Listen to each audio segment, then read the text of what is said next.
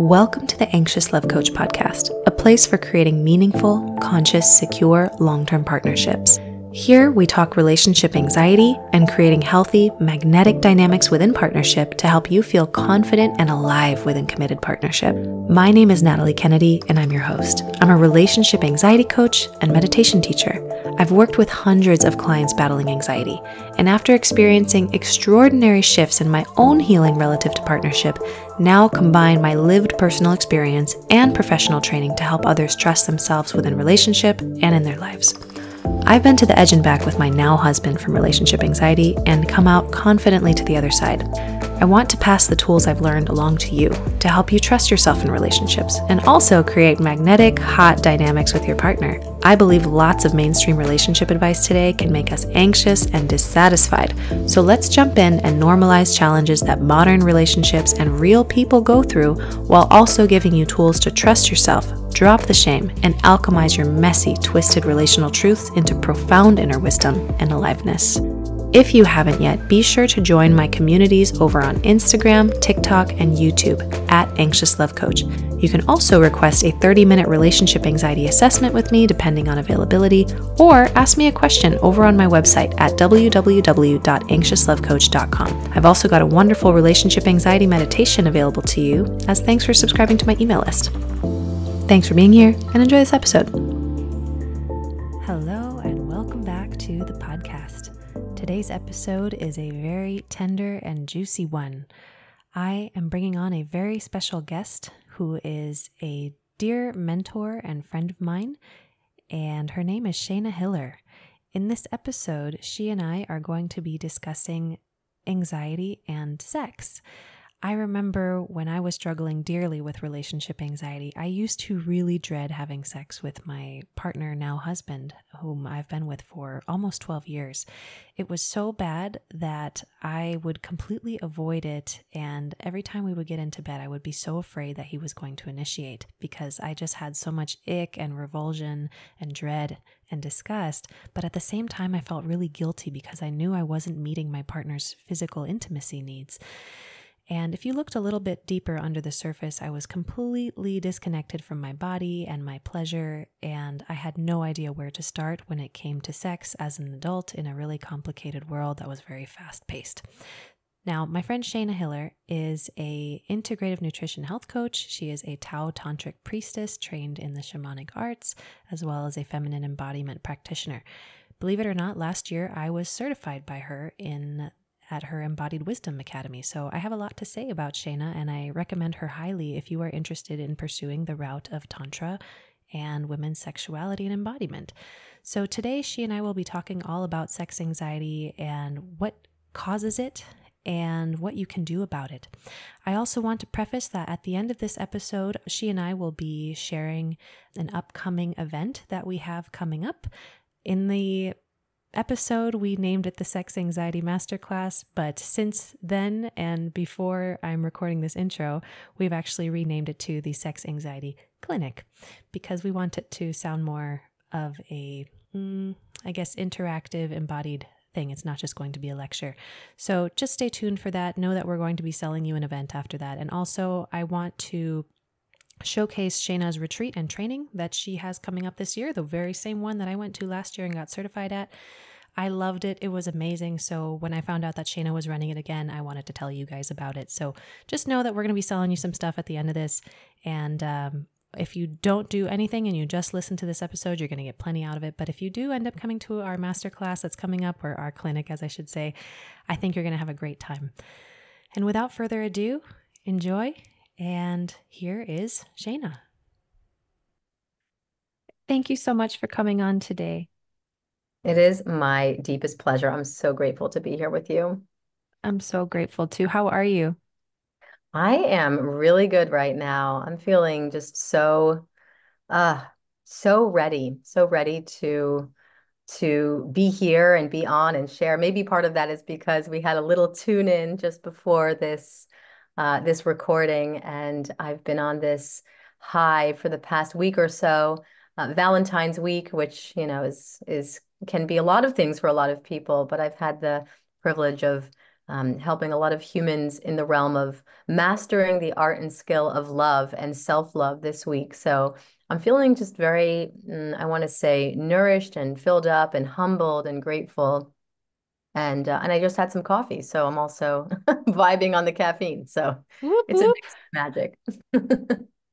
That is very magical, and thank you for sharing. And yes, to bringing the art of love into the month of February and Hmm. March and April and May and June and all those. Yeah, yeah. Every Yeah. month. Yeah. So, uh, I think we'll start out today talking a little bit about your background, and today we're going to be talking a lot about sex anxiety and working with dread in the bedroom, and we're also going to lead that into a beautiful offering that Shayna and I are going to be having next month, and also a beautiful offering that I think the world should know about that Shayna is working on. So we'll be talking about both of those at the end. But for now, we'll kind of set up a nice foundation of who Shayna is. Maybe it's your first or second time hearing about Shayna. And personally, I've known Shayna for I feel it's something like 10 years. I feels Yeah. like that long. Yeah. And we have really evolved together. So to watch you enter the space of Tantra and women's sexuality. It's very powerful. And there's lots for Shayna to share related to sex, related to anxiety, related to trauma and shame. All of these things are interconnected. And I think it might be nice before we start talking about what sex anxiety is and how it's created and how to work with it, if we can just know a little bit, Shayna, about your background and how you got into this work. Yeah, thank you so much.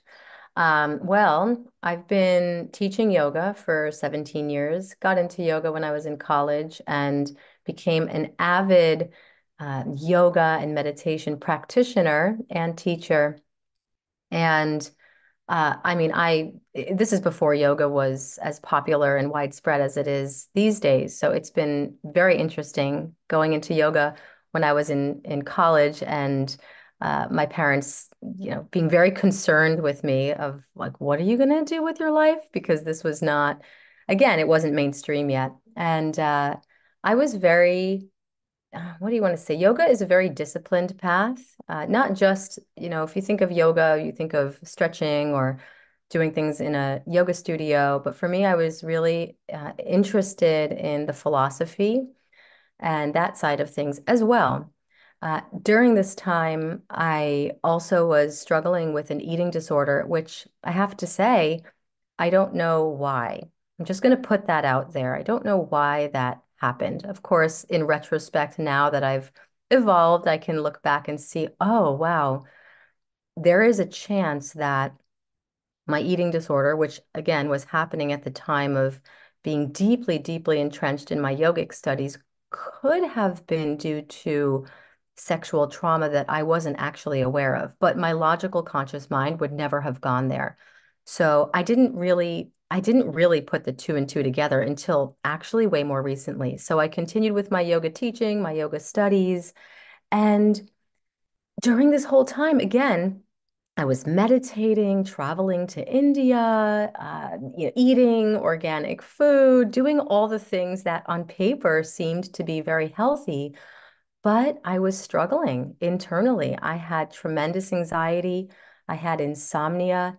And during this entire time, which, mind you, was my entire 20s, I was single and celibate.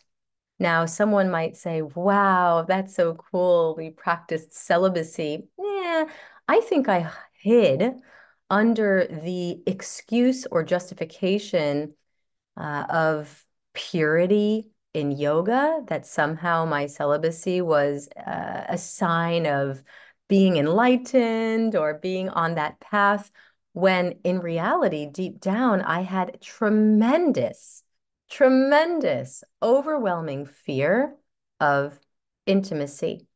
And if I were to dig even deeper, I had tremendous fear of myself. And I think that that is what was corresponding to me constantly trying to make myself smaller in all the ways. And so my life revolved around, how little can I get? How much can I control my surroundings? so that I feel like I have a sense of control around my life. And again, I didn't have like one major traumatic event that I could logically, remember or point to that set this all in motion. But what I will say is that it was definitely a downward spiral for for many years. And I was kind of at rock bottom in the sense of physically, I was at 67 pounds and completely no libido, completely no emotions. When your physical body gets to a certain weight, many non-essential functions start to shut down. And that is definitely physical pleasure and emotional feeling, the sensory system. So I felt like a robot going through life, and it was very difficult for me to come back into, let's say, my body because I had left. I had dissociated deeply. And during this time, though, which is very interesting and almost miraculous, I had come across many different teachers and mentors and beings in my life who would just drop a nugget of wisdom or a little nugget of guidance here and there. And I was reading books at this time. This is when, again, I was very deeply into my yogic studies. So some of my yoga books were Tantra books, right? I had this huge Mm-hmm. array of books. And I started reading some of these Tantra books where Tantra, I want to say the essence of Tantra is acceptance. The essence of Tantra is self-love. Tantra says yes to the body. It says yes to our sexuality. It says yes to our senses. It says yes to our emotions. It says yes to the shadow. It says yes to the light. It is a path of self-love, I want to say, and true acceptance. And anytime I would read these books, even though it was just reading, because I tend to think that, well, reading is such an intellectual thing, it's not an embodied act. But for me, at that time when I was struggling so much, that was my solace. That was my healing. I would sometimes fall asleep in the midst of intense bouts of insomnia. The only way I would fall asleep was reading these books about Tantra that soothed my soul. There was something in them where I yearned to be able to free myself from these self-imposed chains that I had, created essentially in my own being. And so slowly, slowly, I started moving in this direction of love, essentially, of learning about the difference between, I want to say, yoga, which again, the more philosophical aspect of it is a path of suppression with awareness, and Tantra, which is a path of indulgence with awareness, and started to really see my body as a temple, to start to come back down to earth, to start to re-inhabit myself and start to process the trauma essentially and clear the shame that had been preventing me from understanding my power as a woman, my power as a creative being, my power as a leader, and as a human being, or should I say, as a spiritual being having a human experience. And it's impossible in my uh, deep, deep opinion and knowingness to fully experience the profound insights, self-realization, oneness, peace of mind that yoga promises without um, learning how to be in our bodies fully. So I also, just to layer this on, during this time of celibacy, no self-pleasure either. So it's not like I was just restraining from being with other people. I was also restraining from being with myself. I mean, I didn't even think of it because at the time that was like filled with shame. There was no need for that. I was literally moving just from the neck up. And I also did not get my period for those entire 10 years. So, in a sense, I didn't even know what I was missing because I wasn't connected to nature. I didn't even comprehend, and this is common for the women that I work with and speak with, but I really just didn't comprehend the importance of being connected with the cycle of the moon. I didn't know anything about it. In fact, I thought it was a burden beforehand when I was actually still getting my period in my late teens and my very, very early 20s, if even. I thought it was a burden. So when I wasn't getting my period, I said, wow, this is good. I don't have to deal with all that blood. So I was Sure. very, very, very, very, very, insert 1,000 berries, disconnected from my body. But I also was so strong-willed in my mind that I did not and would not allow myself to even think that it was a problem or an issue until I was near death, truly, and something needed to shift. And people ask all the time, what was that? What was that moment? What was that moment when you decided to re-inhabit your body or come back or heal, essentially? And it was really not just one moment. It was a bunch of little moments. It was whispers of my intuition. It was, as mentioned, there's been beings coming into my life. The more I exposed myself to new teachings, the more things started to just click into place. And I made a conscious choice to come back into the world. When I moved to LA in 2013, before I moved to LA, I was contemplating shaving my head and moving to a monastery in Japan to become a monk because that felt like it went along with my lifestyle at the time. It felt like a convenient excuse to just, kind of check out of reality.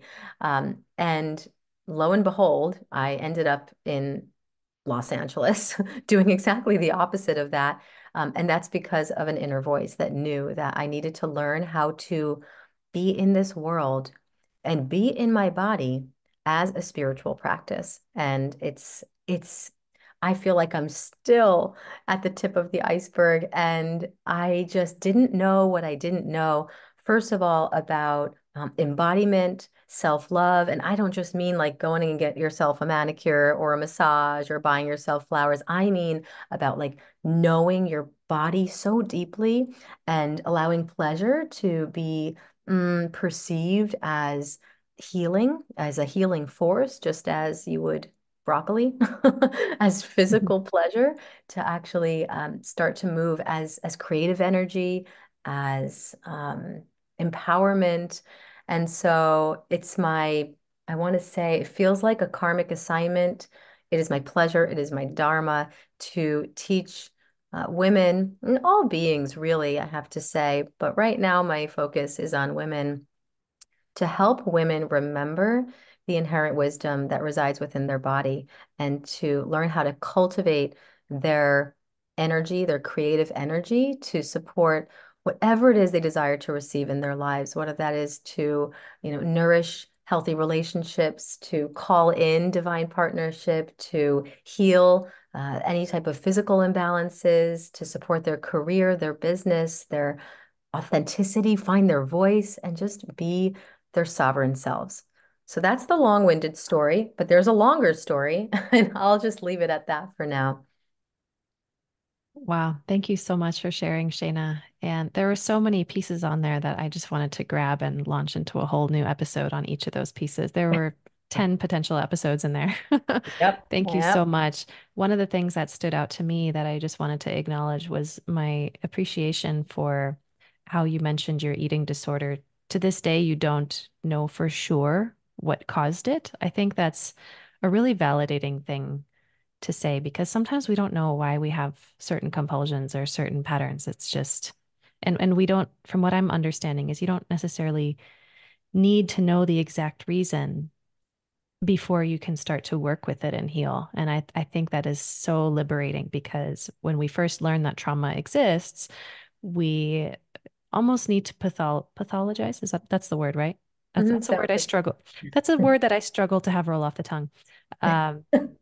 but I think a lot of us, myself included, we tend to want to pathologize every little pattern that we have, and we want to bring it back to one certain event or one certain thing. And while that can be helpful, I think sometimes we can use it to stay so much in the past and not realize how much healing is available in this moment and what's possible in the future. So thank you for saying that. And um, as someone who has attended multiple of your trainings, and my most recent one was last year in Bali, I became an embodied wisdom facilitator through your program. And let me just say it's like you don't go in expecting so many different things in your life to fall into place when you begin this work. Maybe you go in for one specific issue and then you come out and you realize that healing that one thing healed all the things. And Oh, your program amplified the amount of money I was making in my business with less effort. It made me find pockets of pleasure in my body that I didn't even know could exist. It made me more magnetic to my partner. He started doing more things around the house that I didn't even ask him to do. Like right now, I was late to this podcast because my husband decided to make guacamole, but not that that's like something to, there's that's a big deal. That's a big it's a deal. big deal. Like there are bigger deals, but like this man has started cooking and, obviously it's of his own free will, but I do think that when we become more magnetic as women, we what is the word I'm thinking? We emanate a Mm, vibe or an energy that is inspiring to the people around us. And we almost call people into being their best selves because we're somehow embodying an energy that people are really hungry for.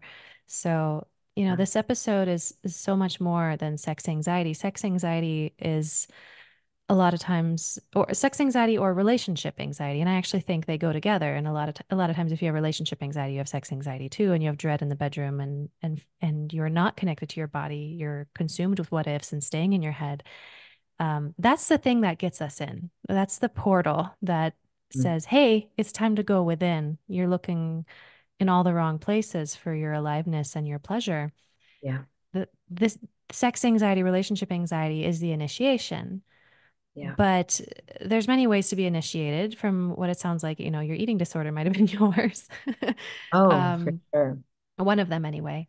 Yeah. And I just think it's really beautiful that the thing that brings us into this work can heal the sex anxiety, the relationship anxiety, and so much more because that pattern is generally not only showing up in the bedroom. It's probably showing that shame that affects your sex life. It probably affects your friendships with other women. It probably affects your career and your ability to ask for more. It Yeah. probably affects your relationship to food. It probably reflects in your relationship to exercise Yeah. and self-care. So you come in looking for a solution to one thing, but you end up realizing how it's all very connected and coming from the same place. Very well said. Absolutely. Yeah. And Hmm. especially, anything around the body, right? And control and Yeah. food, especially, and sex. These are very, very root chakra oriented aspects of our being. And, food sustains the body and sex creates the body. So even though there was no, let's say, pinpointed origin, at least logically, and that could also be a safety mechanism from my nervous system that's blocking me from a painful memory in the past. Um, I'm pretty sure now, as mentioned in retrospect, looking back, there's something around a deep, deep shame of actually being a woman that I kind of came into this world with. And of course, societal pressures and the way in which we are educated or not around sexuality definitely plays a role in feeling like something is inherently wrong if I am to feel sexual or aroused, especially at a young age, because I will say I Mm-hmm. was turned on. I was a turned on 12-year-old and maybe even earlier than that. And what do you think? I was slut shamed for the majority of my Yep. life. Like that was me. And that was but way before I had any type of eating disorder. I was totally in my pleasure. I was just following my body. And then I started to learn that, oh, that's wrong. I'm wrong. My inherent pleasure that's running through my body, which is my creative energy, our sexual energy is our creative energy. And it's really important to widen our scope of how we relate with, understand, and perceive this very, I want to say, innocent and basic energy that's running through all of us. That's where we all came from. But I put a lid on it because I allowed other people's judgments and perceptions and societal perceptions as well to basically make me wrong for having desire and for for feeling joy and pleasure in my body. So I think that also definitely contributed to the food thing and the eating disorder because I was also cutting myself off from pleasure. I didn't trust myself. I didn't trust myself. Hmm. I didn't know how to handle this energy moving through me. So it was easier to just cut it off completely and just be a robot. And that makes sex in the bedroom with another person and with ourselves very challenging because Well, sex and is very not, disappointing and yeah, dissatisfying. And then, yes, if you're not allowed to take charge of your own pleasure, if you're not allowed to, give yourself pleasure, and I don't necessarily mean pleasure in the sense of sexual, but there's many pleasures that are not sexual. yes, But if we have shame around pleasure itself, then we may inherently uh, seek out experiences that don't put us in the spot to be demanding or even have needs whatsoever. yeah, And then one day, you enter a partnership with a potentially beautiful, safe human who doesn't know how to pleasure you, and they can attempt to pleasure you, but it's not satisfying because they don't know you better than you know yourself. yep, And, but at the same time, you'll find yourself disappointed because they never quite get to the spot that you want, but you don't even know what you like. And if you did, you don't know how to articulate it. And all of a sudden, one day you decide that you don't like sex at all, when the reality is it's not that you don't like sex, it's just you don't like the sex that you're having. And something needs to change. yeah, And I think this work, you know, wakes us up to asleep parts of ourselves that need attention and bring them back online. And we can, it's very scary to start to wake up your sexuality after potentially a decade or more, or mm, decades of just having no connection to your body whatsoever. yeah, Um, And I'll speak for myself because, this is a sex anxiety podcast. So I want to speak to it. I remember when I was really young, also around age 12, I was a ravenous slut, and I mm, mean it in a good way. Like, I didn't mhm, actually sleep with anyone, but the energy was very sexual and I was very turned on. My body was very turned on. And I also got those same messages. mm, Um, And I didn't even think much of them until later, when I'd actually come out of the corporate world. I worked in a corporate office. I went to university to study pharmacy, and then I went into like pharmacy corporate for a few years. And my sex drive completely disappeared during that time. I'd already been with Preston for a few years by then. And it was so sad to me because I was 23. This is not an age to lose your libido. I felt so much mm, shame around it. And I think that it's not that I got slut shamed in the corporate world, but there was kind of this underlying message that I didn't matter and my needs didn't matter. And I was a number and a part of a system. And my job was to basically create pleasure for someone else financially.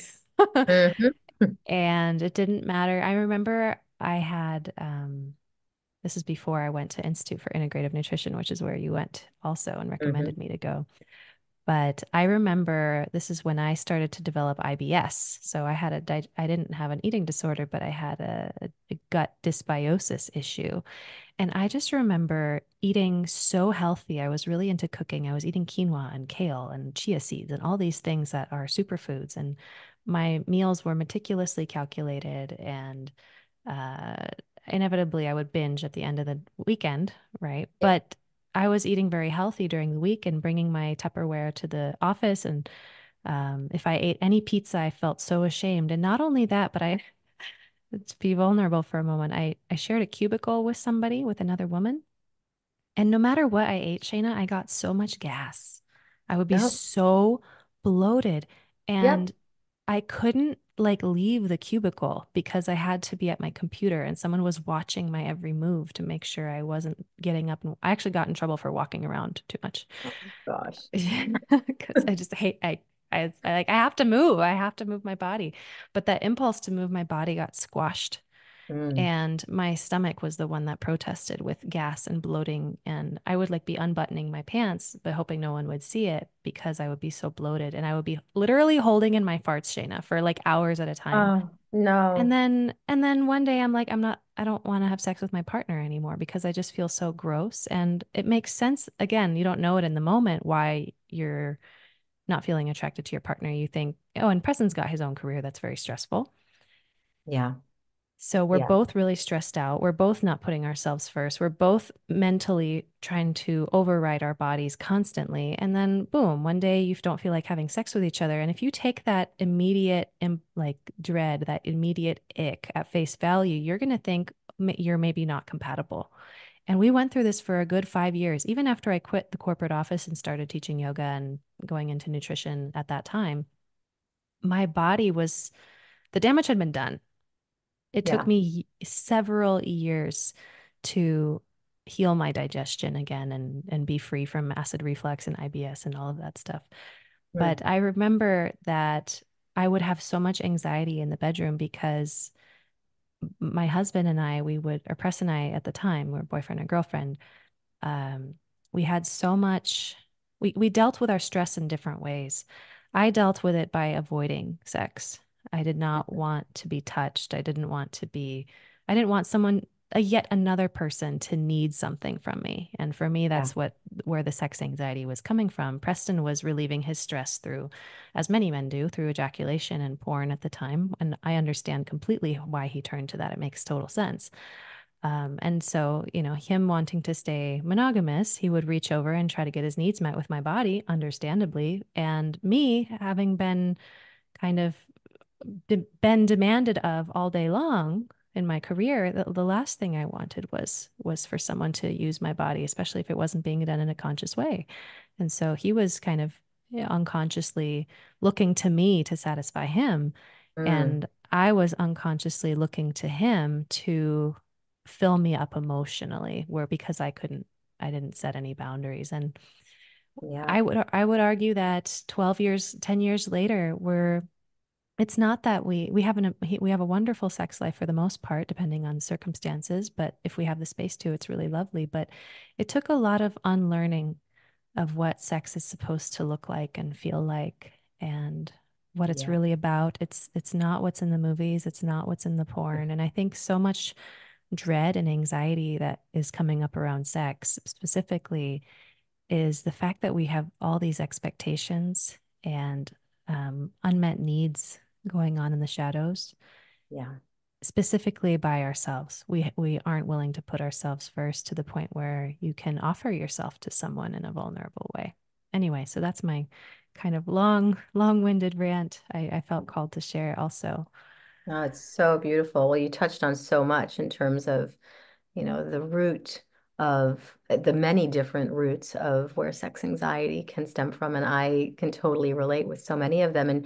And you mentioned that, it's not like it is in the movies and that's or in porn, for example, and I like to pose this question to people who, I'm teaching around these topics of like, where did you learn about Mm. sexuality? Some of us were fortunate enough to maybe have a conscious education from our parents or our caregivers. But I know for me, it was porn or, sex ed in school. Like, I don't Oh my even know. God. Like, basically, don't do it or you will die. That Uh, was, or you'll get pregnant. or you'll get pregnant. Exactly. Something bad will happen or you're going to get pregnant. So avoid it at all costs.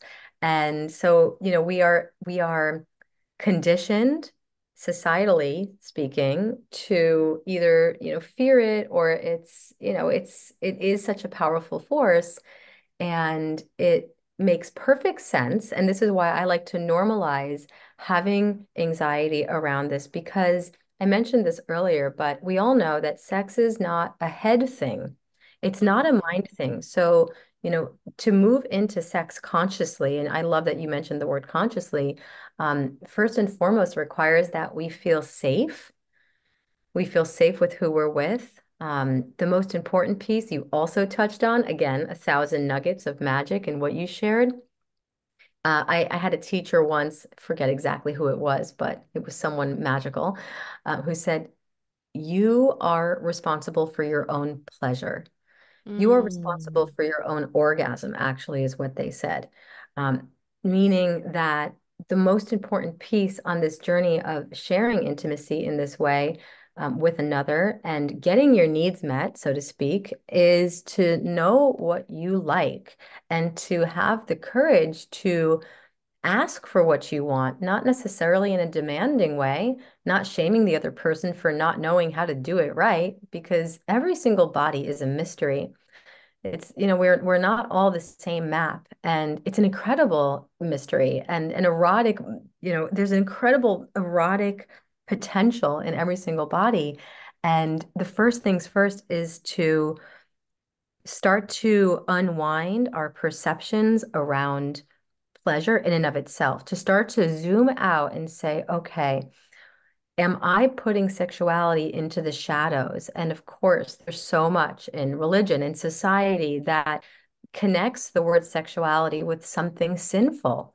So this is the first, I want to say, order of business, is to start to look at, can you even imagine putting the word sacred and sexuality into the same sentence? Because that is essentially what the teachings of Tantra are pointing to, that this very same energy that creates life can be used to create so much and to connect on such a deep level and to share intimacy with another person on a level, again, when it's conscious, where, and you've probably heard this, maybe not, intimacy broken down into me, I see. When I can mm-hmm. share all of me with another person, when I feel safe to be in that space, um, I actually am faced with a mirror and I am coming into deeper contact with myself, which can be very scary, and very enlightening at the same time and very healing at the same time. So that's something that I just like to plant as a seed of what would it be like to consider just in your mind for now that, wow, maybe this act that has been so, I want to say, manipulated and just misconstrued and misunderstood and just taken advantage of in society is actually one of the most pure and purely innocent forces that when we are in our full sexual power as individuals, we cannot be controlled. We can create, we can co-create in a way that, as you mentioned earlier, we can create with more ease and less effort because we're Mm-hmm. not just using our minds anymore. We are using our entire body and we know how to circulate this energy. The journey, so I think why also, meditation and sexuality or meditation and tantra go together is because let's face it, in meditation, what is one of the goals, if there is a goal? The goal is to kind of transcend or connect with something other than our mind. It's not necessarily to stop the mind. To stop the mind is like trying to stop the wind from blowing, but is to connect with different aspects of ourselves. So there's a journey in sex from the mind down to the heart and then all the way down to the sex center, that when we are in busy lives, when we, like you mentioned, like you, Preston has a business as well. You have your business as well. There's a lot going on. And I like that you mentioned that it's okay and it's normal at times in relationships to go through an ebb and flow with your sex life and know that it takes, I want to say, dedication and effort sometimes, which might seem contraindicatory. Whereas, wait, Mm-hmm. I thought that all of a sudden we're just going to glance at each other and our bodies are magnetically going to come together and we're going to start making out and it's going to turn into this magical sex fest. Because you're No, twin flames and it's just yeah, natural and easy if you find the right person. no, you may have to schedule it. We Right. schedule, my partner and I, we actually schedule sex. And if we don't schedule it, it doesn't happen. And guess what? Sometimes when we schedule it, I'm not in the mood. And another one of my Oh, teachers, yeah, this is big. One of my it's true. teachers said, normal people, this is a quote from Margot Anand. She's one of the pioneer Tantra teachers who's in her 80s now and is like so vital because she's super connected to her sexual energy. She said, normal people make love when they feel like it. tantrikas change the way they feel through the act of making love. Wow. So we see it as that much of a priority, just as drinking your green juice, just as going for your hike or doing your yoga or meditating or whatever it is that you do for your personal well-being.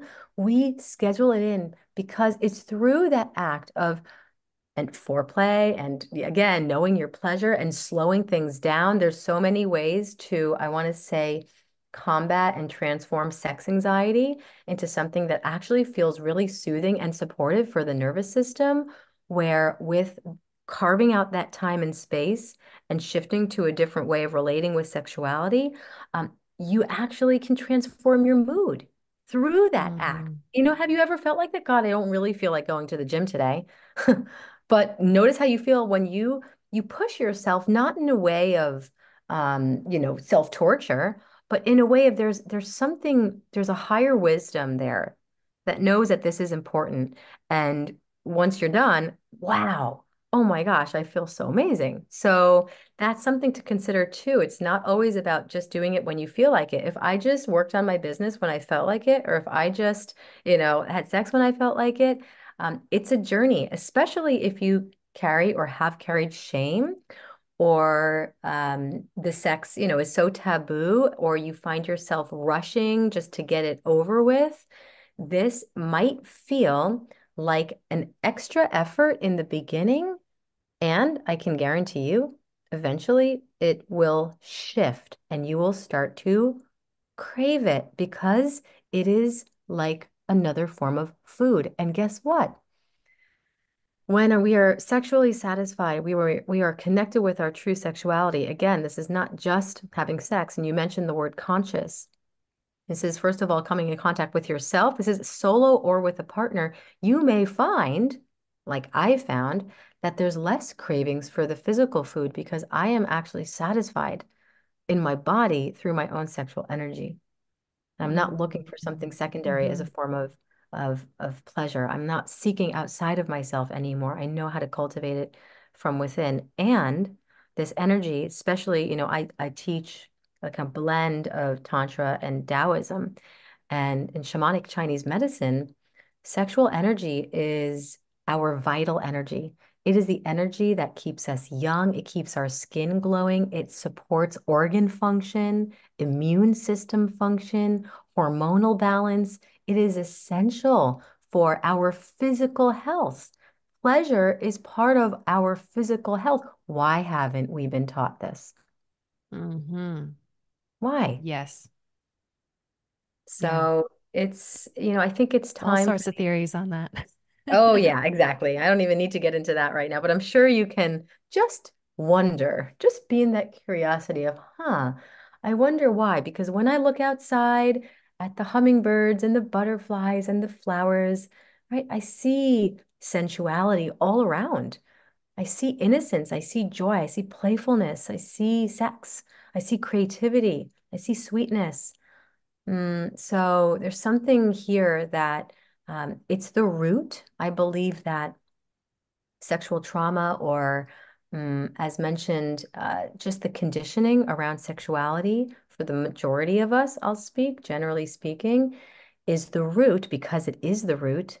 And there's so much, especially for women, trauma or shame, even being called a slut one time can actually get stuck in the body, which can compromise our creativity. It can cause stress and anxiety because all of these energies live in the gut. In Chinese medicine, Mm. your stomach, spleen, and pancreas is associated with feelings of worry and anxiousness.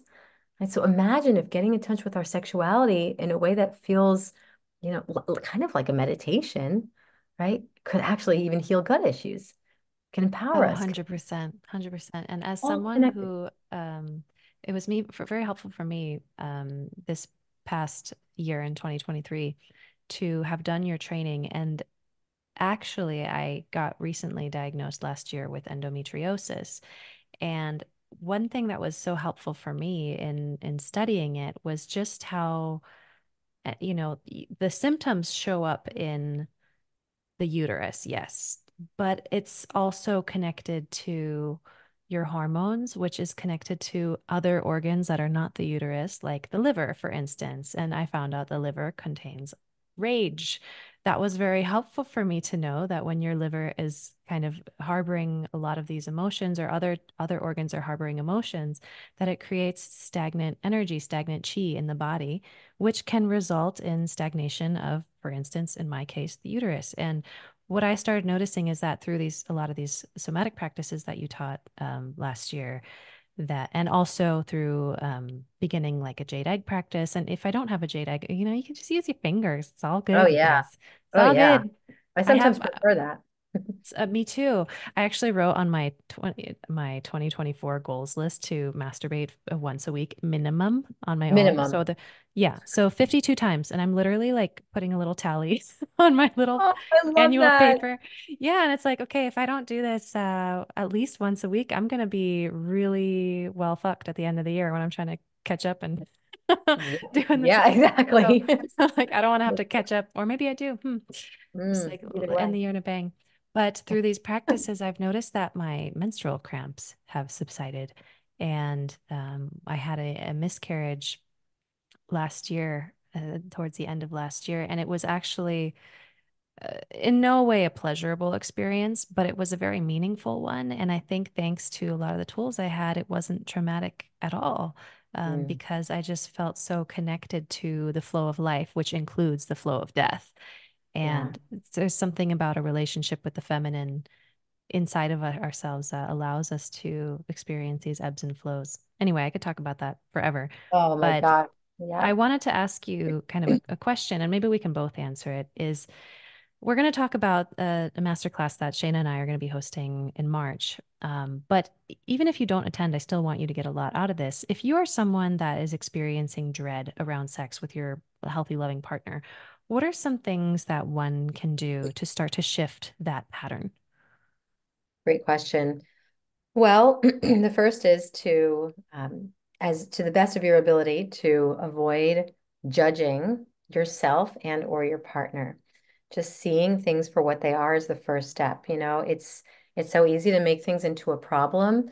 I find that when I make something into a problem, it's much more difficult to find a solution, even though there may be a desire to transform that situation. So the first thing is to just take a breath and say, all right, this is where I am, and I'm going to start where I am.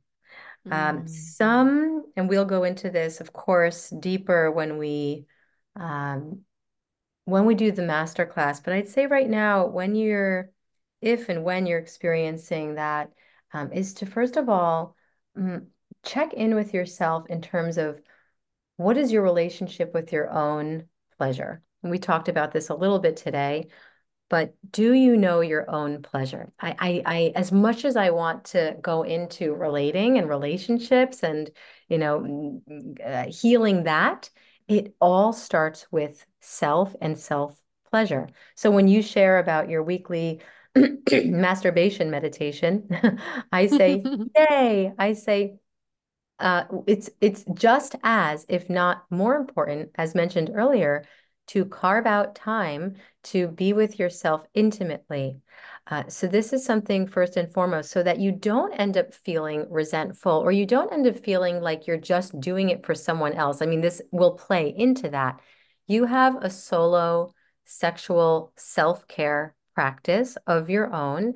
And so you're bringing that inner knowing, that pleasure, that filled up tank to another so that you're not expecting them necessarily to do something for you, as mentioned, also asking for what you want. If something doesn't feel good, or if you need more of something, or if you would like some extra foreplay or some slowing down, it is very common, and it depends on the person, but generally speaking, for women, I know from my former self, to even have a voice around sex and sexuality. And so even if I don't really like something, I just kind of endure it. If you ever feel like you are just enduring something, that's a moment to say, hey, what about trying this? Or I would really love it if you could do this. And let me just say, because there could be a fear around disappointing another person, which also can cause a lot of sex anxiety because then it's like, okay, I'm just going to be here and I'm not in my pleasure and I'm totally in my head. If I'm not liking something and I'm just kind of waiting for it to be over, like, let's talk about disconnect. Uh, there's something around guiding your partner in a mindful way. This is where, nonviolent communication comes in. Again, not shaming them for doing something wrong. They don't know. Again, Right. every human being is completely unique. They're doing the best they can. They're doing what they know. That you might not even realize how much your partner would appreciate your loving guidance. Hey, babe, I really love, I appreciate what you're doing. And why don't you try this? And you can show them. But again, if you don't know your own pleasure or your own turn on, really, how can you expect them to? Right. And of course, some, partners, they're more intuitive. They may, have some skills, but there's really more to discover when you discover yourself first. Um, Definitely slowing down is something that I find is great. And also, I want to just point to, there's so much here, and we can dive into this definitely, but I want to point it out to something really, really important is to let go of, well, two things. One is to let go of the goal, to let go of there having to be an outcome. I feel that expectations, in all senses of the word, but especially around sex and sexuality, uh, can prevent us from being present in the moment because we're always trying to get somewhere, whether that's Yeah. an orgasm for yourself or for the other person, or some sort of a peak experience. In fact, in Tantra, we actually want to be able to remain in elevated states of arousal for an extended period of time, which means that we want to actually we want to heighten our sensitivity, become more sensitive and feel more, meaning it's not just about the genitals,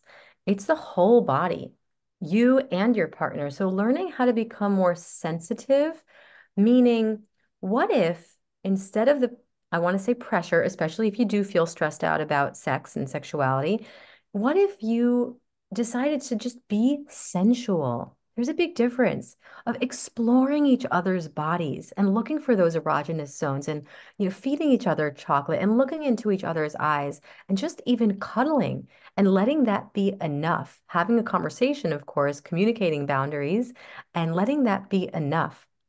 One more that I'll share right now, because of course there's plenty more, Mhm. is, I don't know about you, but I know there's always this feeling of obligation to reciprocate.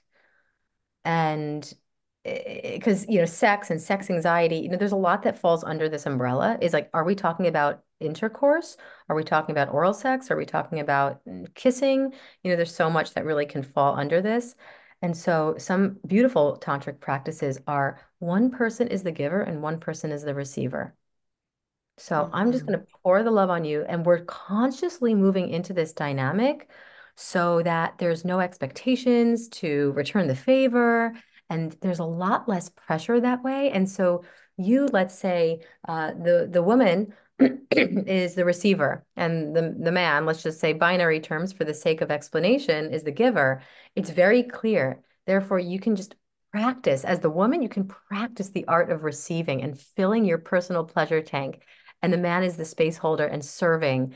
And then you switch. And it's actually really good, not just for compatibility and easing stress around the bedroom and sexuality, but it also gives you a chance to practice being in your feminine and your masculine, or your yin and your yang energies, which can also support you in your life outside of the bedroom, of learning how to be in that role of holding the space and initiating, and also being in that space of allowing. So it's a really beautiful dance, pun intended. It is a dance. And those are some of the examples I'd give, and I'd love to hear some more of from you also. Oh yeah, I think the main, and those were very beautiful, and I'm actually glad you didn't share the ones that I wanted to share because that way it makes it easier. But the one of the things that was very mind-blowing for me was the power of a ritual, Yes. and how when you first started dating and you were in the honeymoon phase, a lot of what made your sex potentially so good was the fact that you really prepared for it. You didn't just, because my husband and I didn't know. We fell prey to the myth that if you're with the right partner, you'll just be able to do it anytime and you'll be happy about it. Mm, And that is not true. And what inevitably would happen is we would find ourselves in bed at the end of the day, exhausted. I want to go to sleep. He wants to have sex. Fortunately, this dynamic doesn't really happen anymore, but there were good years where that was the pattern. And I would get into bed and I'd be anxious, worrying about him initiating, and he'd be anxious, worrying that I'm gonna reject him. mm, And both of us thought there was something wrong with us or we weren't compatible, not realizing that when you don't have a transition between real life and sex, it's kind of like driving 100 miles an hour on the freeway yeah. and then expecting to pull into the driveway at 0 miles an hour. You're going to go from 100 to zero? Really?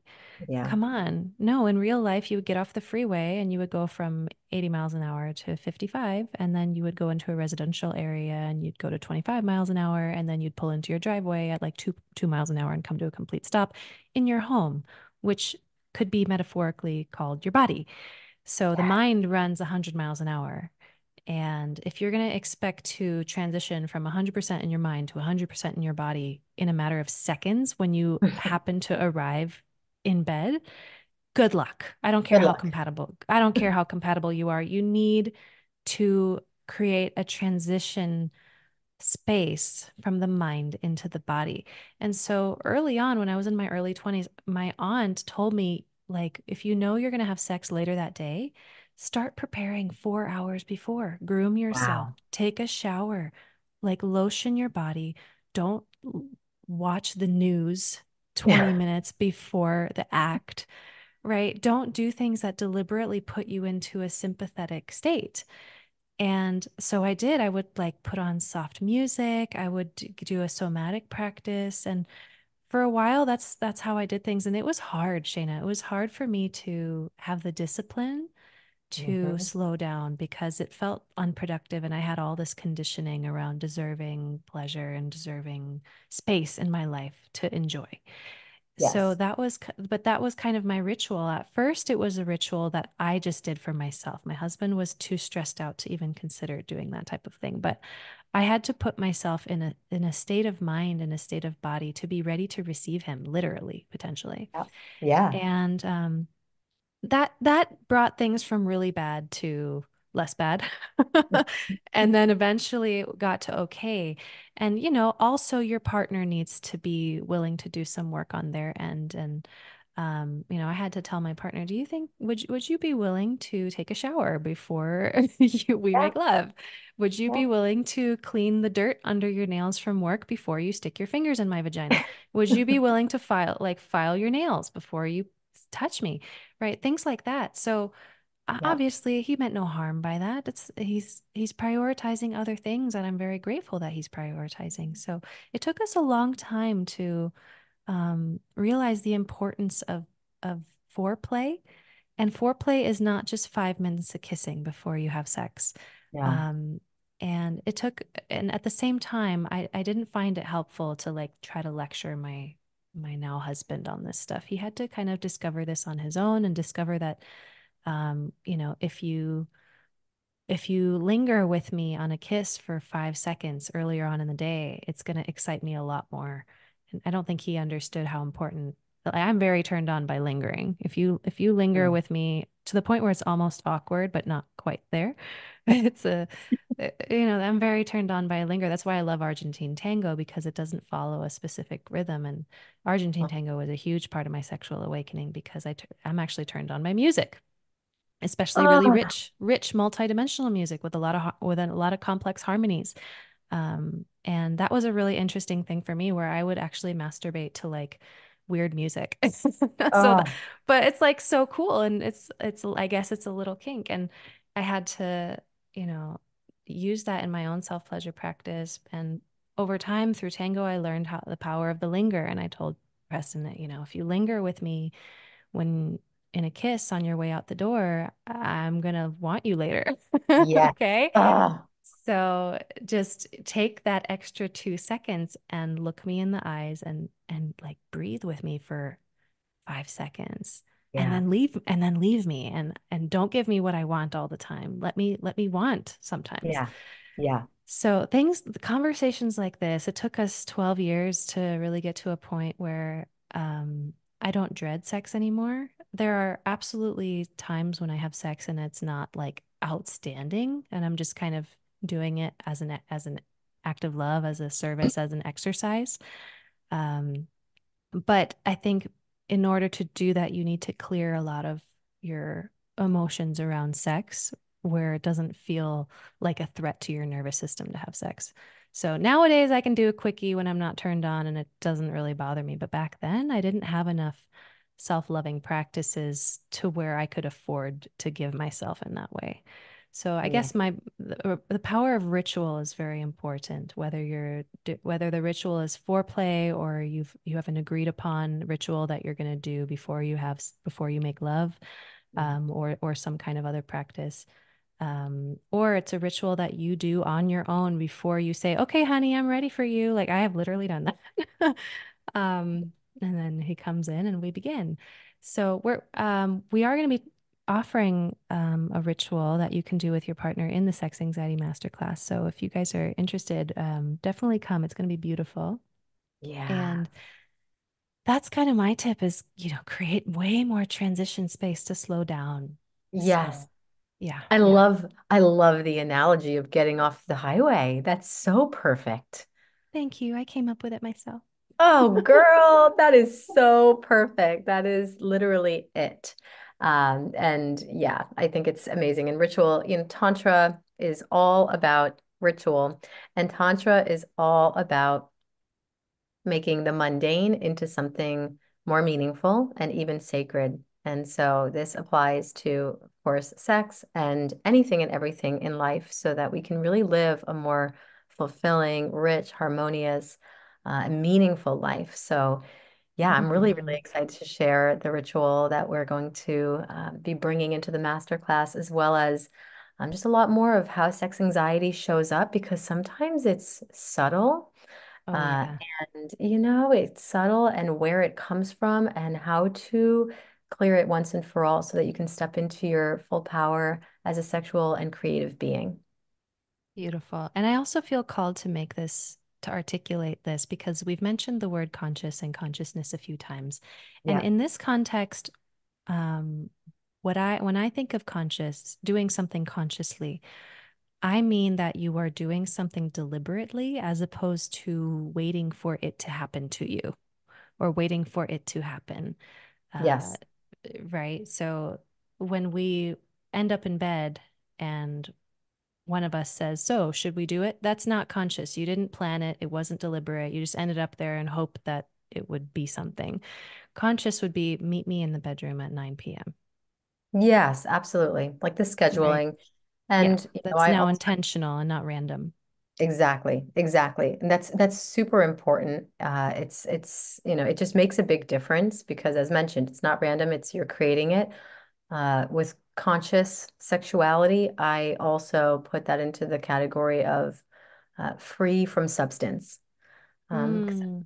Hmm. just, as it's important, I know for my former self, before I went into my deep celibate phase, I was very sexual, as mentioned, and I don't even remember half of it because I was drunk. And so you can't really be connected. You weren't really there. I Yeah. wasn't there at all. So I've been doing a lot of healing around FOMO, literally of feeling like I really missed out. And of course, when, drunk sex, it could lead to a lot of trauma. And I know that it did for me for sure because I'm sure I was taken advantage of. I don't remember it. I was doing things just for other people.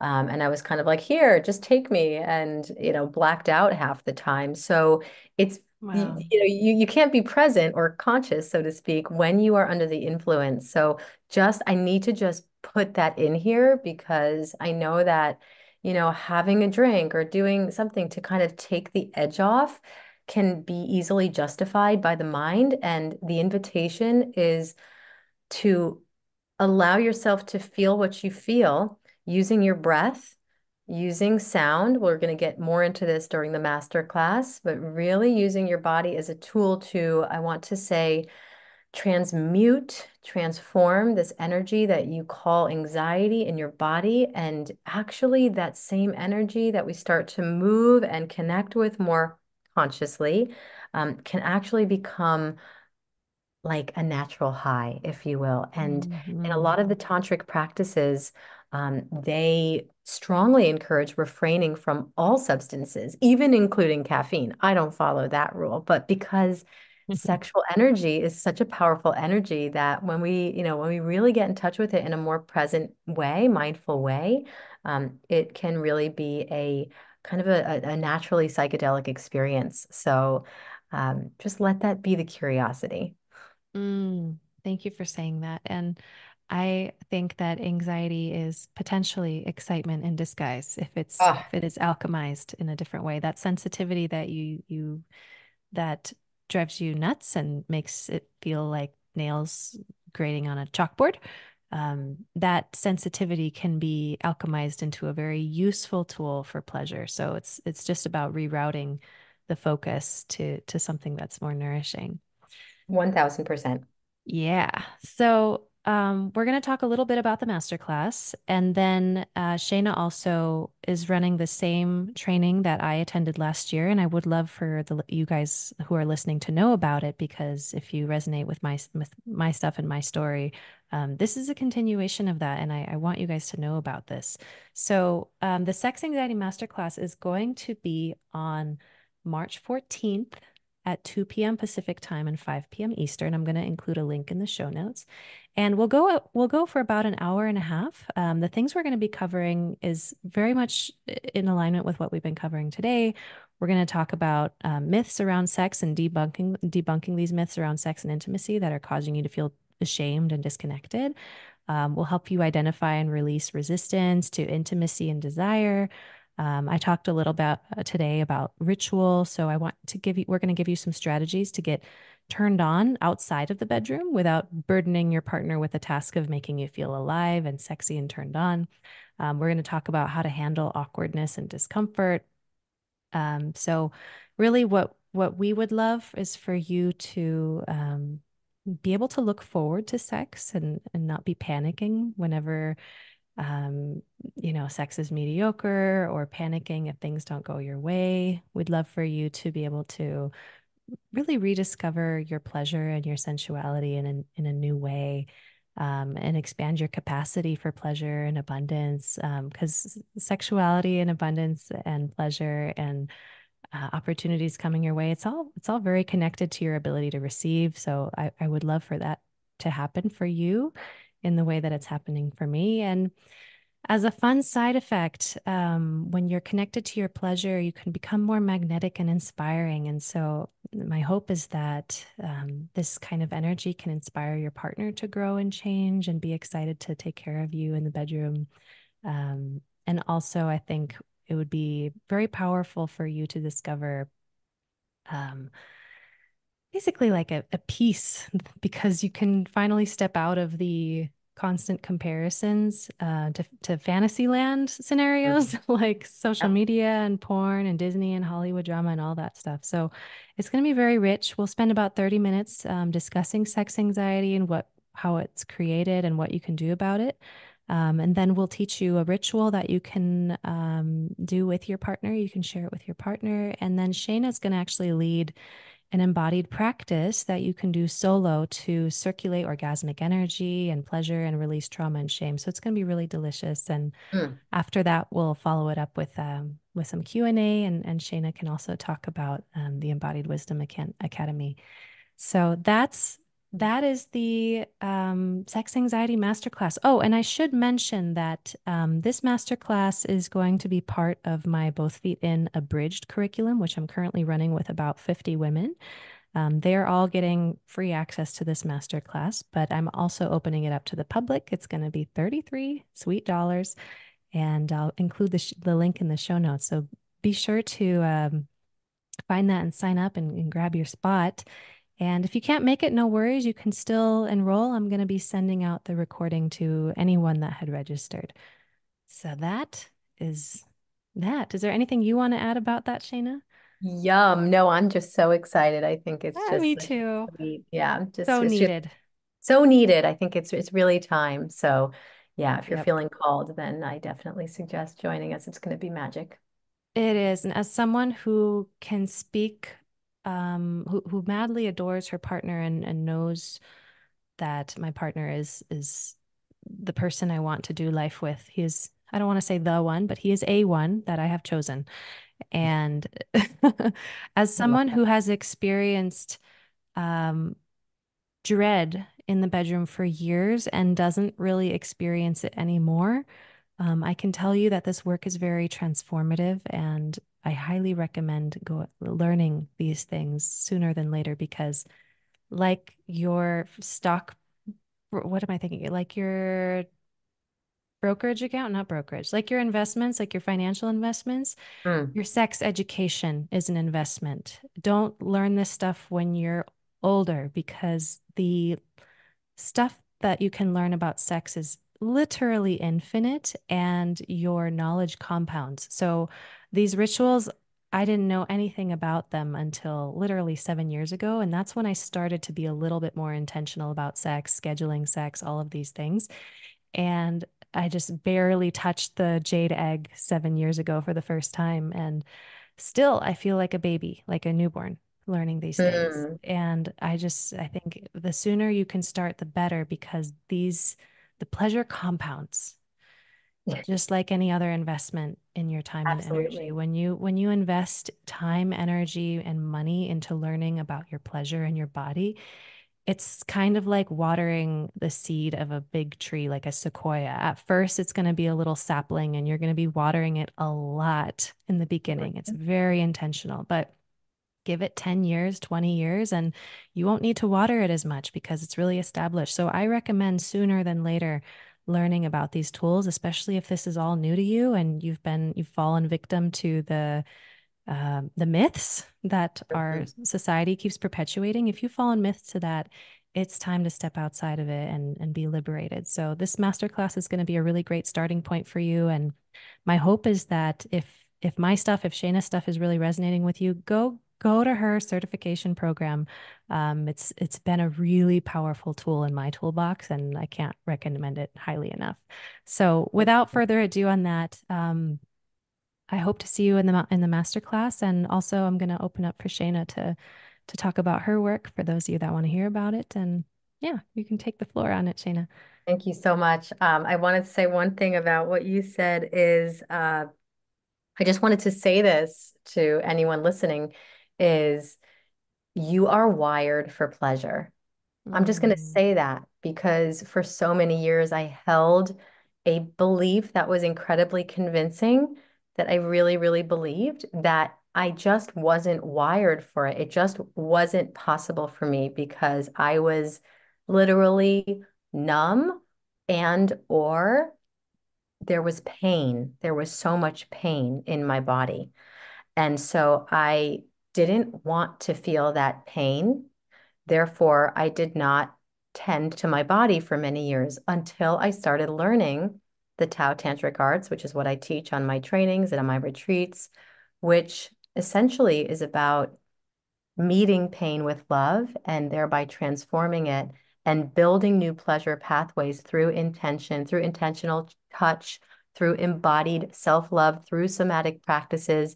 And just as you have attested to the power of this work on so many levels, I can't even begin to describe.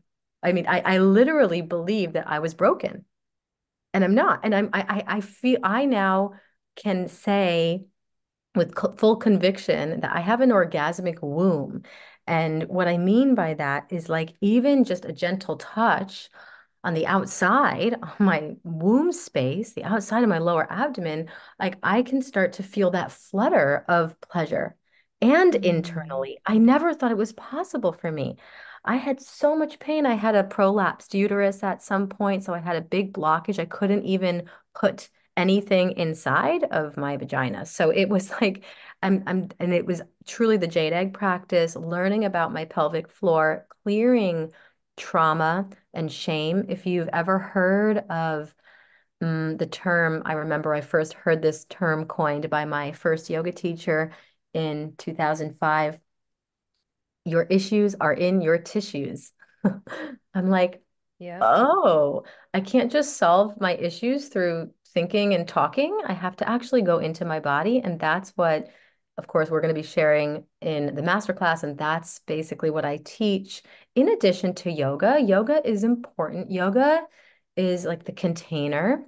And these tantric practices and these more feminine practices, I want to say, are like the liquid. They're to really cultivate this energy. And so this is everything that I share and teach. I have a 1 week retreat for women that happens yearly. This year, it's again in Bali. You were there last year. That's May 18th to the 25th. And we have a second week, which is the facilitator training, and that is by interview. We will determine if that feels like a good fit. And basically, the way that I designed this 2 week course is the first week is a retreat, meaning if you're just curious, you just want to reset, connect with women, learn some new practices, have an amazing time in Bali, come for 1 week and nourish yourself. If you are curious to maybe add some more tools to your toolbox, deepen your practice, begin a career serving other women on their healing journey, then stay for the second week. The first week is all about receiving. You talked about this earlier and the importance of learning how to receive for, magnifying abundance in all aspects of our lives. The first week is you're actually learning the teachings in your body, you're experiencing them. You're totally receiving. The second week is when you learn how to teach and facilitate the practices that you experienced during week one. So it's not a theoretical training where you're just learning something through the mind and memorizing it and regurgitating it. You're learning it through the body and tapping into your true authentic voice, your unique healing energy, if you will. So it's also an empowerment training for those of you who are in service-oriented roles. We have people from, you name it, coaches, yoga teachers, healers, corporate women, women in the military. There's so much that this can By feed. the way, doctors come to these trainings and it's Doctors, yes. amazing. Yes, we Doctors and always have, therapists, yes, so doctors cool. and therapists. Nurses. It's amazing. And when I speak to the women who have attended this training, whether or not they go on to actually teach, I do certify you in various modalities, including the jade egg practice, breast massage, energetic womb clearing. We work a lot around the sacral chakra and the womb space to clear trauma and shame and to regenerate that space as a space of creativity. And once that happens, I mean, we had a woman on the training. Well, she actually wasn't even on the training. She just came for the retreat, but she got so activated on the retreat that she started a home organizing business. So it might not even fall under the same, Yeah. category as, oh, I want to help women. It'll enhance and inspire whatever your creative or professional pursuits are. So this energy is the energy of life and creativity. So whatever you intend on it, bringing forth in your life, it will. But if you do come for 2 weeks, you will be certified to mentor women on their healing journey. So if you're curious, we can definitely share more. Amazing. Thank you so much for Yeah. sharing, Shayna. You're so welcome. Thank Oh, you. I have little tingles running up and down my spine. I feel so good to be sharing this amazing Oh, these tools with people and to share you as well. So the master class will be on March 14th. I will put the link to register below. If you are in both feet in a bridge, this is complimentary. You do not need to pay for it. I don't think I mentioned this before, but this master class is open to all. Even though we spoke a lot about women's sexuality today, it is open to men, women, non-binary. The somatic practices that we do are going to be quite gender neutral, so you do not need to have a womb. They will still be very pleasure centered and focused on activating aliveness and transforming emotions. So by all means, please feel free to attend. The retreat though is for women. So if you are Yes. interested, I will put both links in the show notes and a way for you to contact Shayna and your Instagram also. Can you Perfect. share that with us? Yes, it's Shayna Hiller. It's my name at Shayna Hiller, ShaynaHiller. Beautiful. Yeah. Thank you Ah, so much. This is you magic. are Everyone feels welcome. so nourished. Yes, me too. Is there anything else that you want to share or would like our audience to know? I think that's all. Just, keep tending to your pleasure and join us for the masterclass. Yes, it's going to be beautiful. There was a question that surfaced in my mind while I was walking down those bajillion steps at Bagus Jati last year, the retreat center, and it was this question I actually have been asking myself this question um, nonstop ever since, very often, and it's not a question that demands an answer. It's just a question that invites a new perspective, a wordless type of perspective, and the question is, where is the pleasure right now? Mm, mm. Ah, yeah, that's beautiful. Yeah. Where That's is a the great pleasure? one to just be with that Yep. question. When I'm in my Like, Uber and the wind's on my face, where is the pleasure? yeah, You yeah, know? So it's just it's a wonderful question to start with and ask yourself because you will find it if you look. absolutely. And shifting the Mhm. direction of the mind to pleasure will start to shift the direction of the life. So it's a beautiful starting point. Yep. All right, everyone. Amazing. Thank you so much for tuning in today. And we hope to see you in the master class. And toodaloo. Toodaloo. Bye for now. Bye, bye, bye. Thanks so much for listening to the Anxious Love Coach today. If you loved this episode, please hit that subscribe button, leave a review, and follow me on Instagram, TikTok, and YouTube, and maybe share it with someone that you believe might benefit from these perspectives. Please also subscribe to my email list at www.anxiouslovecoach.com as I'm trying to reduce my reliance on social media. In exchange, you will receive my free relationship anxiety meditation and more supportive tools sent your way. If you would like to work with me, head on over to my website at, again, anxiouslovecoach.com to explore different tiers of coaching options and online programs. Thanks again for listening and catch you in the next episode. Have a blessed day.